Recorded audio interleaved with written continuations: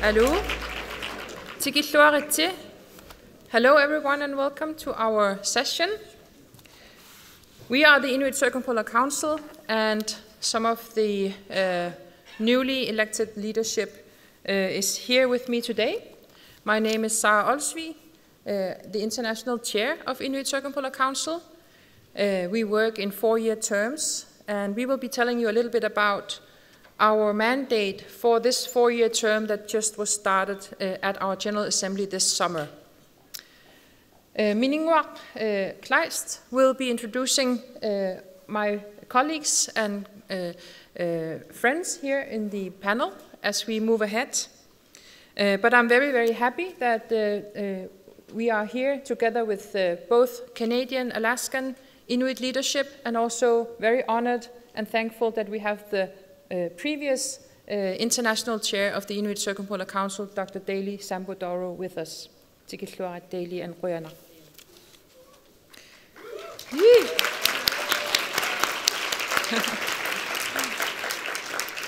It is actually the first time we meet in person since our General Assembly. And as you can probably imagine, for an organization as ours, where our members and our people live across such a vast area from Chukotka, Canada, Alaska, Greenland, as you see on the map, to have our physical in-person meetings is essential to our cooperation.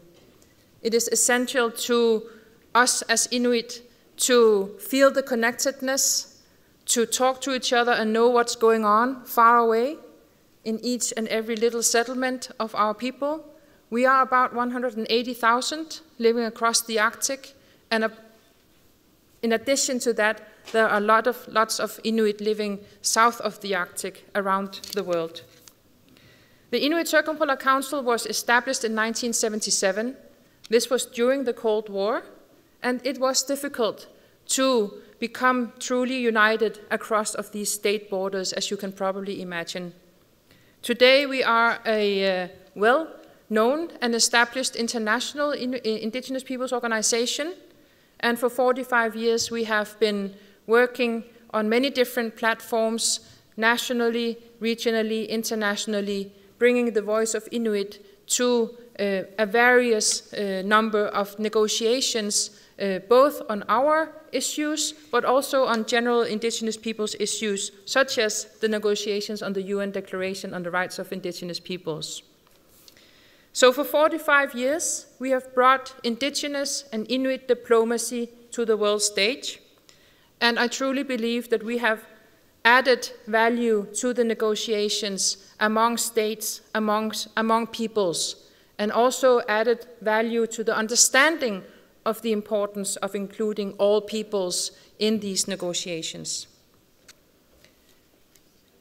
Today, we, apart from holding our ECOSOC accreditation in the UN, as you know, we are a permanent participant to the Arctic Council. We have recently also a new position as a provisional consultative status in the International Maritime Organization, and we are observers in the Intergovernmental Panel on Climate Change.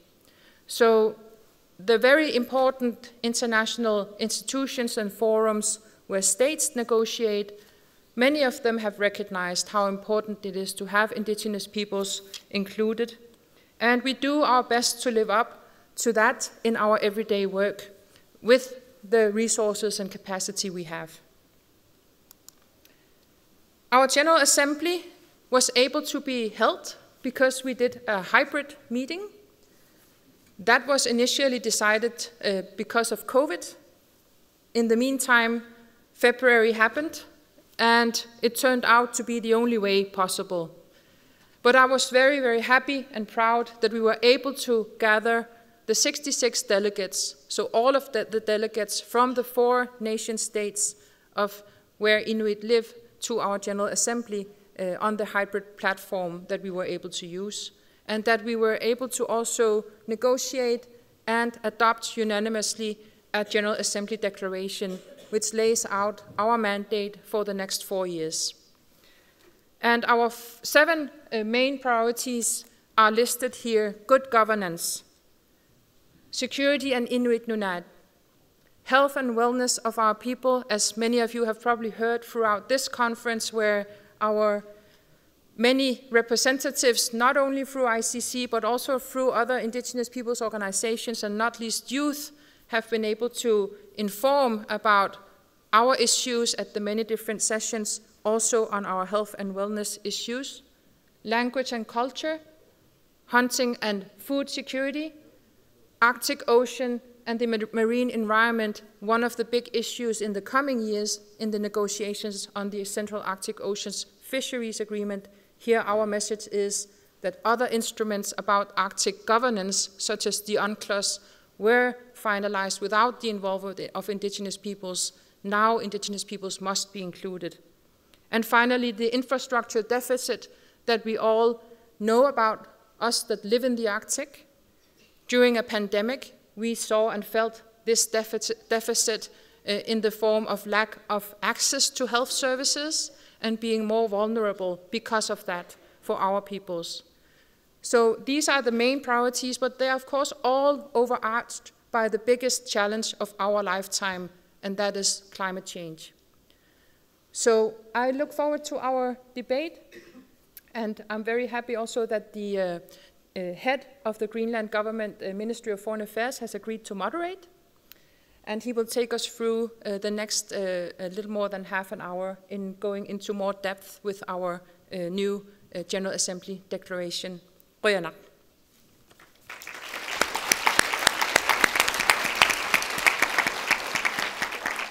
Yeah. My name is Mininnguaq Kleist, and I'm the Permanent Secretary of the Ministry of Foreign Affairs, Business and Trade in Greenland. And I have the honor to moderate this distinguished group of Inuit leaders. We had an almost similar panel in Nuuk in August at the Arctic Circle Greenland Forum. We'll do a little bit like that then, where I will introduce each and every one. And after the persons have been introduced, I'll ask them to come up with their priorities from the and what they find are the most important points in the ICC declaration. And then I will have one question afterwards, and then it's up to you to ask questions. We take the spirit of democracy, the spirit of Arctic Circle serious here, and we like diversity in questions, so we'll open up for the floor after my first question. All right. So if we begin from the end, Doreen, yes, or the furthest. Good afternoon. Levitt from ICC, Alaska. Doreen Levitt. I'm an Inupiat from Kuupik. My Appa and Akka were Utuk and Savlurak Ukpik Sr. My parents were Florence and Robert Fogg. One word I can describe as the Inuit Circumpolar Council's theme of strength and peace is a tauchikan, meaning together. ICC was founded with the vision of strength and unity by Eben Hobson Sr., also from Kuupik. The vision remains true today and is reflected in the theme of the declaration. A priority for Alaska in the last 15 years has been food security and sovereignty. I sit on the Food Sovereignty Committee, and it's something that I hold near and dear to my heart, coming from a hunting, a fishing, and a whaling family. With regards to our food sovereignty efforts, we developed an action plan towards achieving that sovereignty, meaning we want to ensure Inuit are involved in the management of our traditional food resources to sustain it for future generations. Not to be just consulted, not to just sit at that table, but we own that table. Any policies that impact Inuit food sovereignty needs to have Inuit making those decisions. In many instances, others who are not Inuit or even live in the Arctic talk about the Arctic's food security for their own agenda. Many who have never even been to the Arctic, but they are not in the coexistence like we are with resource development, and our region is living proof that we can coexist. As Inuit, we are adaptable and must continue to be that way. Our overall goal is cultural sustainability. At the circumpolar level, as stated in the declaration, we want a unified, pan-Arctic Inuit voice concerning the protection, the access, sharing, and management of our food systems. Food sovereignty intersects with many other issues identified by the declaration, including research.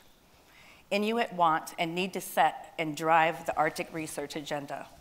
We want our Indigenous knowledge to be utilized and considered actual and real science without, just like Western science is accepted without a question. We want climate change addressed because it is affecting our food security now and will affect our cultural sustainability into the future. One of the projects in my local region is working with local whaling captains and ensuring that our sigaloks, which means our ice cellars, can stay frozen throughout the years. We are installing thermosiphons for those captains who choose to participate. And this is just an example that us as Inuit have the solutions to adapt and mitigate the effects of climate change. Mininnguaq and Mininnguaq to my fellow panelists. Thank you. Thank you. And we'll take the next Dalee Sambo Dorough, former chair, international chair of ICC. First, allow me to acknowledge the transition of leadership, the new blood of the Inuit Circumpolar Council. I'm very, very pleased to recognize not only the past contributions, but the future contributions. As well, I want to recognize and acknowledge all the Inuit in the room. It is your, it is your organization. Some of you may remember in 2018 when I was elected as the chair of the Inuit Circumpolar Council that every Inuk counts, and this means each of you. And honestly, this is your organization. And one of my personal endeavors throughout my term was to outreach to those that are not formally or officially within the ICC, but to extend and create opportunities for those that are outside of the formal staff of the ICC. And I hope that this objective continues well into the future. Very quickly, 3 points.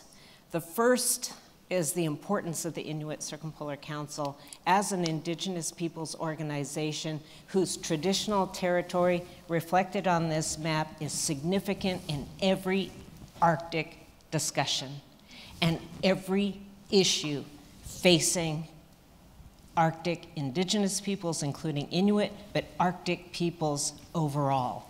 And the point that has been made by Doreen of owning the table, recognize the traditional territory of our people. And significantly, we're talking about miles of coastline, hence the importance of the marine environment.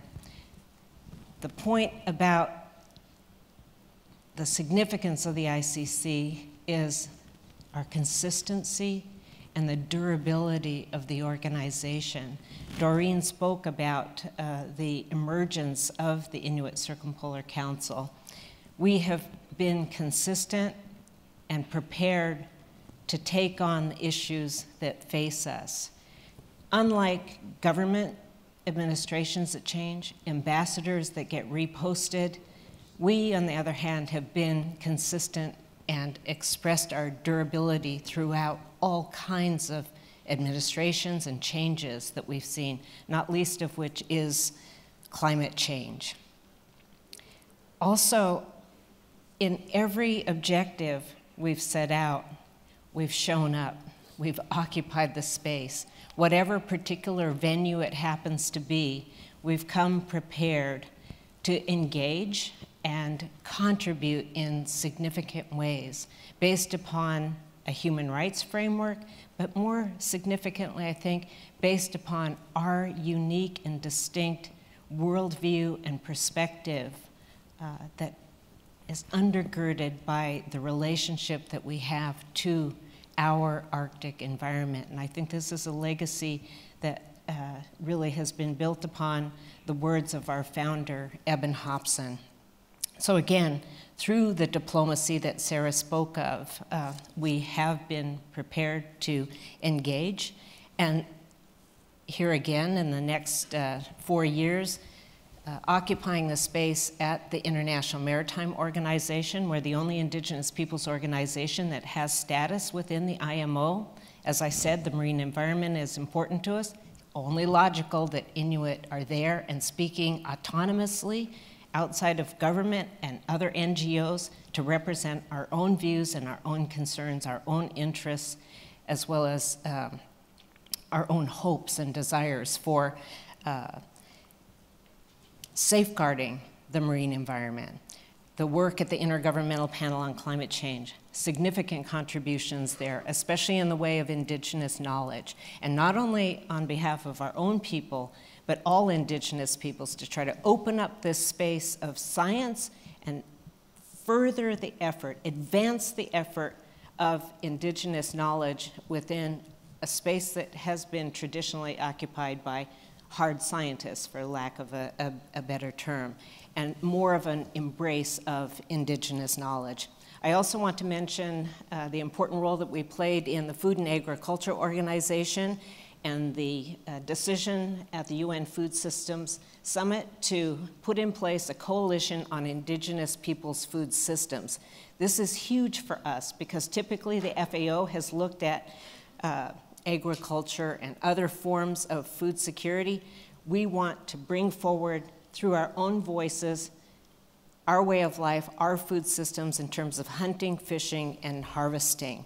There's so much more that I could say about some of the other international treaties that we're working to influence, such as the Central Arctic Ocean Fisheries Agreement, as well as the biodiversity beyond national jurisdiction.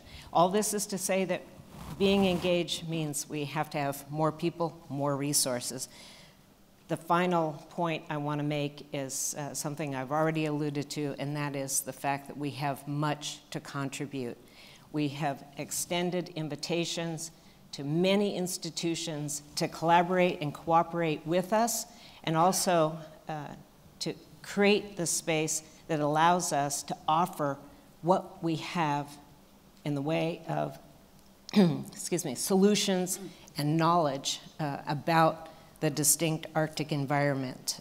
So I'm hopeful that this extension, our extension of our own hands, our own minds, and our distinct features is undertaken to ensure, and this is something that many people forget, to ensure that we are able to effectively enjoy and exercise our human rights as Indigenous peoples in every Arctic context. So, hianak. Thank you, Dalee. And next, Lisa Koperqualuk, President ICC Canada, Vice Chair ICC International from Nunavik. Hey, nakomig. Nunavik miutovunga. You may see in the map where I come from, Nunavik, and that's right beside Nunatsiavut. Thank you for welcoming us, and as you can hear, there is so much going on, so much work at ICC. And our declaration is really under the theme of Inuit, strength and peace. Inuit sunguninga, seimaninga. And so this theme is very important to us in so many ways. All the work that we are doing is very much based on our strength. And so there are several passages, one of which Dalee mentioned, that are related to the marine environment in our declaration.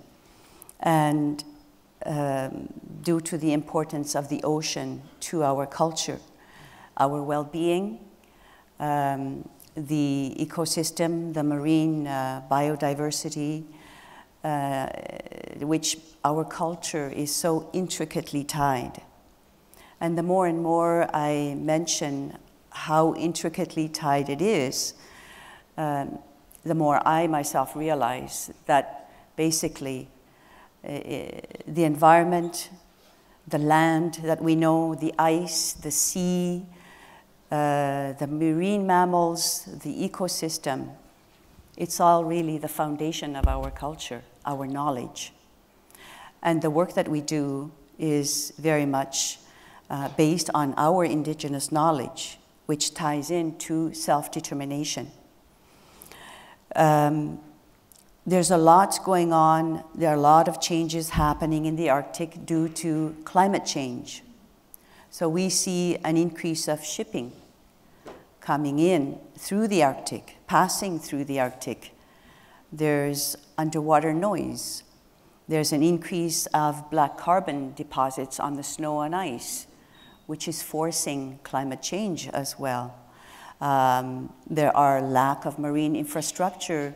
If we want to see ships with alternative types of fuels, if they wish to change fuel in the Arctic, there's no infrastructure to welcome them. There is all these types of risks to collisions of ships. So we must find safe corridors of passage. There's also the need to ensure that no spills of heavy fuel oil happen in our Arctic waters. It brings me to say that marine governance is something that we have within our declaration for us, meaning for us to sit at the table, to be part of the decision making, to influence policy makers, to participate in the formulation of the rules and regulations around the ships passing through Arctic waters, but also ensuring that protection of the marine environment is happening, not just within the Arctic waters, but outside of the Arctic due to the ships near the Arctic. So that brings me to say that we've been engaging at the International Maritime Organization for the past several years and have gained provisional consultative status. So we have the next couple of years to show how much we contribute to the International Maritime Organization. And we're doing it. We're working. We're within the working groups and the committees, showing how much our knowledge, Indigenous knowledge, Inuit knowledge, is important in the whole process. Much more to say, but... Clear enough. And next in line, Kuupik Kleist, President of ICC Greenland, Vice Chair, ICC International. Thank you. Ladies of many words, we have only 16 minutes left now. So I wanted to just really briefly, so that we can leave some time for questions, flag this publication, the latest one from the ICC, about Circumpolar Inuit Protocols for Equitable and Ethical Engagement. I got 3 copies left of the report and the recommendations, and 3 pamphlets presenting the protocols. What I wanted to say really is that Inuit in our language means human beings. And so you are all belonging to ICC, because you regard yourself as human beings, I guess. And also I see a lot of Garachit Greenlanders amongst the audience. It was not like that when Arctic Circle started back 9 years ago. Next year is 10 years already. So that's what I wanted to say as a starter, and hoping for really, really tough and difficult questions for the ladies. All right, a man of few words. Not too many. That's me. Well, I don't know. I'll have one question for you. as you see, the Inuit is a very vast area, very big area. If that was a nation state, that was a big one. But it is not. And we have borders in between us, nation borders, state borders. So I'd like to hear your views and thoughts about Inuit mobility and connectivity from each your own perspectives, from where you come from, because that is unique compared to the thoughts and you must have. So who would like to say something? Yeah, Dalee. I think that the recent developments will impact this particular issue significantly. As many may know, as far back as 1977 and the first invitations that Eben Hobson made, especially to our relations in Chukotka and then Soviet Union, to attend the organizing conference, the matter of the imposed borders between us has been on the radar of the Inuit Circumpolar Council. In terms of the recent developments, it's highly significant that mobility and Inuit mobility specifically in the Hans Island Agreement and the recognition of the importance of travel in relation to that particular border, which is also echoed in the recommendations of the original ICC Pikiala-Sosuaq Commission. So I think there's much to build upon, and there seems to be more of a climate to really entertain ways to erase these borders in favor of Inuit, which has significance in terms of not only us as individuals or families or communities and our ability to unify our people, but also, in my estimation, is significant in terms of the management of the resources that we depend upon. As someone said the other day, that we as human beings, we're the only ones who pay attention to these borders, right? The rest of the natural world does not. So I think there's important precedent to build upon, and I'm sure others have other thoughts. Yeah, I think first of all we should remember that borders between states were invented much later than the people themselves. So it's a relatively new thing.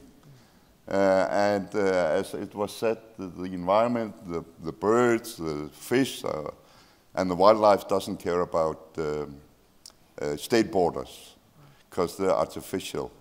Once I remember when I first joined the ICC that there was this dream of forming an Inuit nation.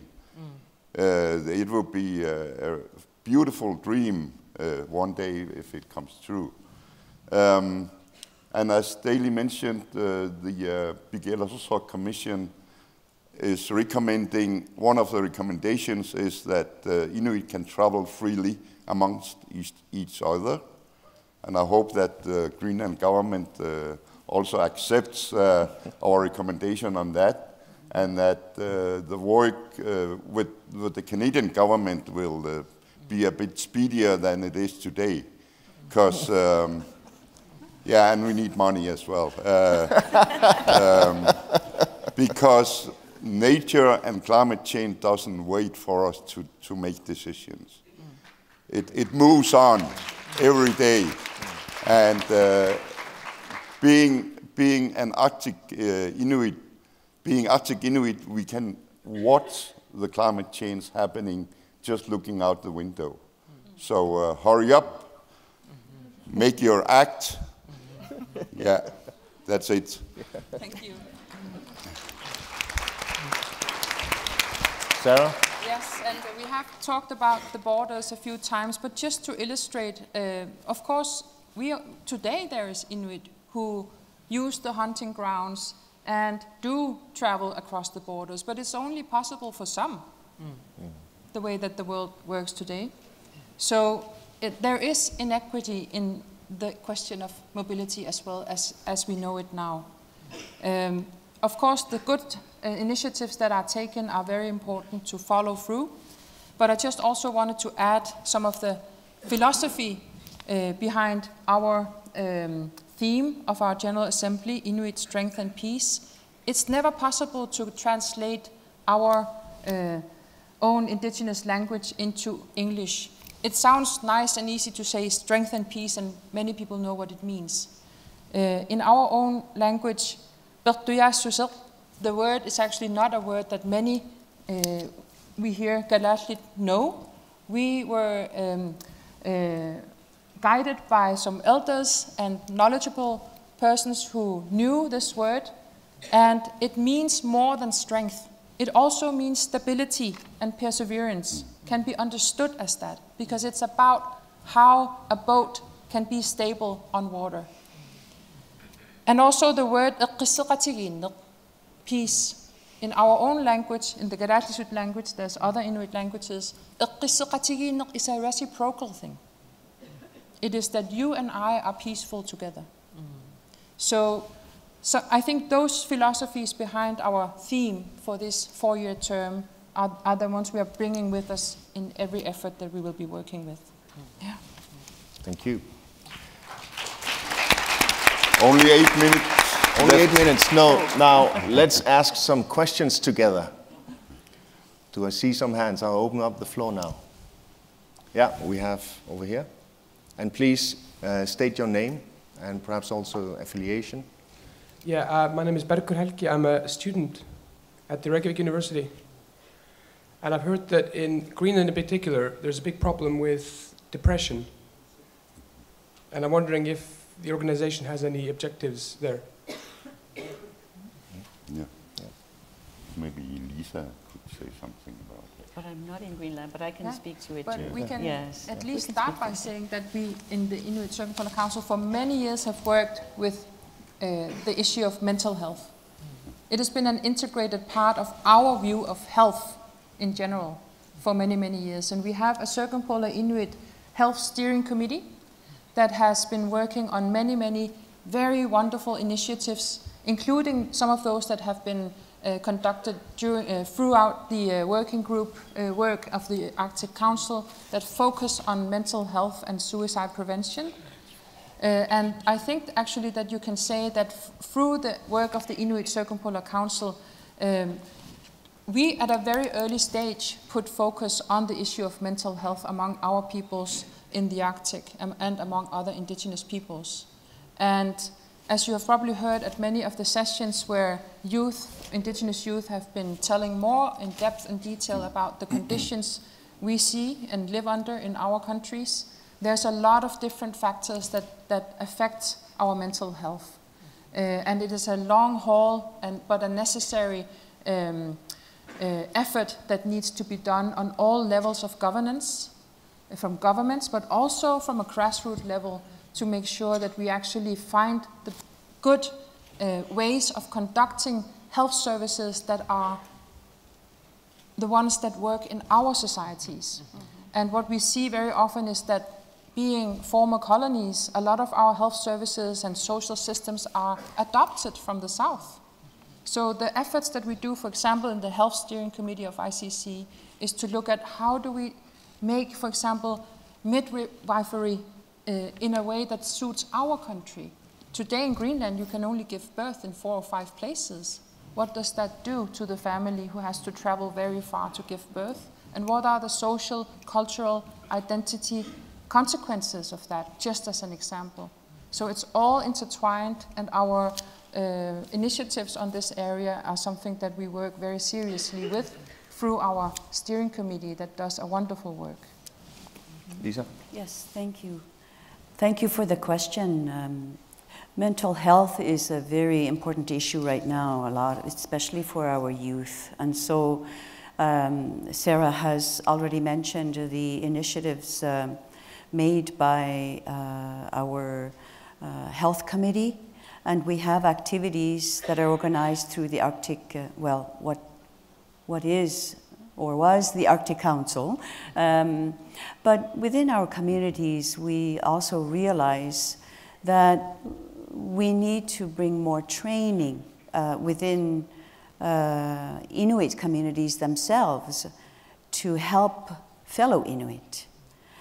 And then there are larger changes that have happened within our family as well that impact on the mental health of youth. You know, the sedentary living has brought a lot of Inuit into these larger towns now, and that has changed a lot of the dynamic. The 9-to-5 salary living is not so adapted to Inuit way of life, and so it means less opportunity for Inuit to go out on the land. And the best thing that has been good for the well-being is being out on the land, connecting to our environment, connecting to our knowledge, connecting to our families. The family structure, the Inuit family structure, is unique in that it's not the same either as the Western family structure. It had its rules around it. It had its kinship relations, which to me is the basis of our Inuit law. And when that family structure is broken, we need to mend it back. And how do we do this? Being out on the land, being out on our environment, getting to know our culture, our survival skills, our values, our knowledge. So that's one aspect of the question that I would like to bring to you. Thank you. Kuupik, the man, Yeah, a few words. another aspect is that it's not only for Greenland. It's a byproduct of colonialism, I would say, for all indigenous peoples around the world. So my message would be decolonize, firstly, your minds. Decolonize us. Decolonize. It could be viewed as an individual problem. It usually is mental sickness. But for us, it's a collective syndrome which many of us suffer from. Open up again. 2 minutes. Over here. There's the lady Yeah. over there. Yeah. State your name and affiliation. Thank you. My name is Caitlin, and I am a proud big sister of a Inuvialuit man, and I join you today as a representative with the Legislative Assembly of the Northwest Territories. I wanted to ask a question about infrastructure deficit. Across the Northwest Territories, we have a severe housing deficit, and I know that this has a large impact on my Inuvialuit friends, family, and neighbors. We also have climate change, which is having a huge impact on that. Houses in Tuktoyaktuk are literally falling into the Arctic Ocean. In Ulahaktuk, people wake up to snowdrifts over top of their entire front door. In Paulatuk, snowdrifts are in their homes. And when the government comes in and says, we have a home for your community, people are finding that that home does not reflect the cultural needs of that family. There's nowhere to prepare meat properly. There's nowhere to store meat properly. And so I was wondering if, given the commonality of challenges, if the ICC is working on housing design and what work is happening with the ICC as far as housing deficits. Thank you. Yeah. I would have to say that this has plagued us. It's chronic, it's persistent, and the infrastructure that presently exists, as you've identified, is substandard, which is remarkable because we live in some of the wealthiest regions on Earth, right?